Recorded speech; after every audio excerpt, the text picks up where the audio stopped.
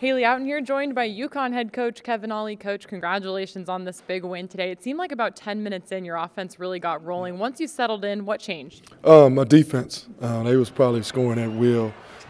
Rob Gray got off to a great start, hitting pretty much everything he threw up. So our defense really stepped up. Then we was able to be efficient on the offensive end. I thought our ball movement was great.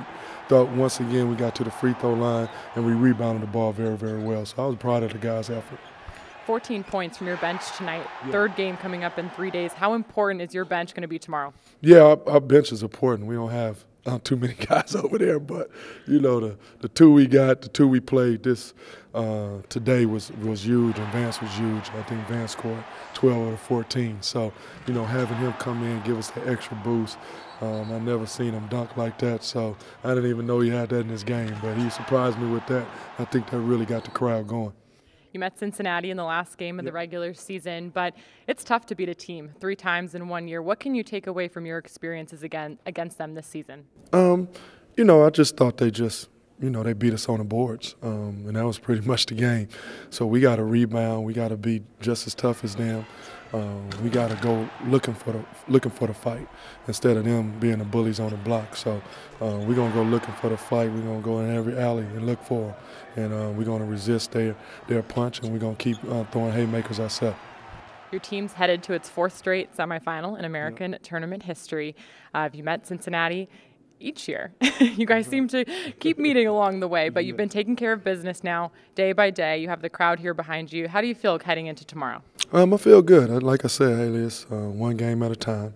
We got to go out and perform, and like I say, execution is worship, and you got to execute in the postseason. It's no more excuses. So hopefully we can execute our game plan. It'll be all night for me. I'm not going to get too much sleep, and just trying to come up with a game plan I think our guys can execute it so we can continue to have this great crowd here in Hartford. All right, thanks a lot, Coach. We'll see you tomorrow. All right. I'm joined by UConn sophomore Jalen Adams. Jalen, congratulations on this win. 23 points. You played every single minute in this game. Can you describe the feeling after winning a game like that? It's a great feeling, especially for me, playing every minute, being out there, just giving it my all, and getting the results that we wanted. It's a great feeling, especially because we lost 2 games to them in the regular season, and we finally got that payback when it counted.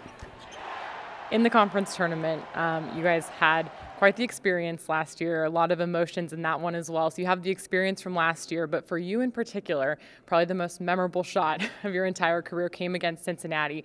Matching up with them again tomorrow, you face them in the last game of the regular season. What do you need to do differently this time around? Are you excited again for this matchup? I'm definitely excited for this matchup. They're a great team, and we feel as though we can match up with them and get the W. But I think differently, we just got to be tough. That's all it comes down to. They out-toughed us at our gym. They out-toughed us at their gym. So it just comes down to toughness. What is that feeling like, especially playing here so close to home in Hartford, when you guys make those clutch shots, when you have a great team performance and you hear the crowd? It's great. It gives you that extra adrenaline. When you're tired, you don't really think about it because the crowd just keeps egging you on. You hear the guys on the court side boosting you up, talking trash to the other team. So it's a great feeling. It's a home environment. This has been kind of an up and down season, but your team that you have had here these past couple days, does this feel like a little bit of a different team here in the postseason? Yes, definitely. Our team probably in the start of the year, we probably would have gave in to a little adversity, but I think we're just maturing a lot, and we're not folding. We're not giving up. We feel as though we can compete with any team in the country, so we're just kind of putting it all out there and getting the results that we want.